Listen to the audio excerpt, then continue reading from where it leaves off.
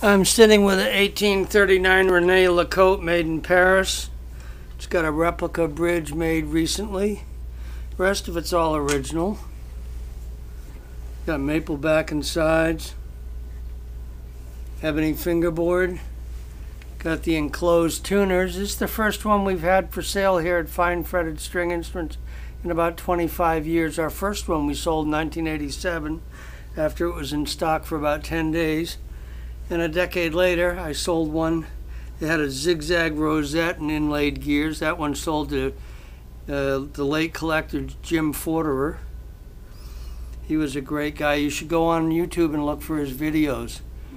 They were filmed, I think, in 2009 at La Guitarra, San Luis Obispo.